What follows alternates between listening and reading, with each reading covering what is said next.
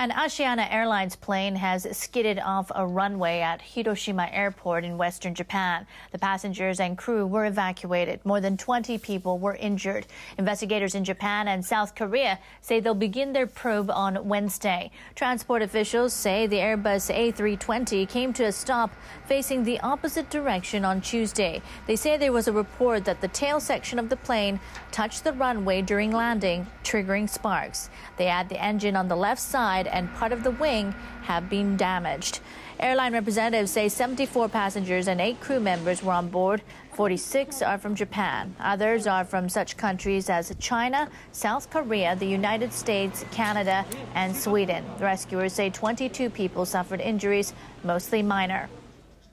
The plane started rattling.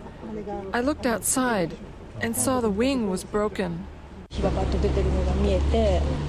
I saw fire coming out and smelled something burning.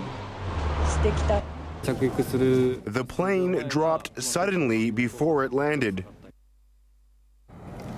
Asiana Airlines Flight 162 originated from Incheon Airport in South Korea.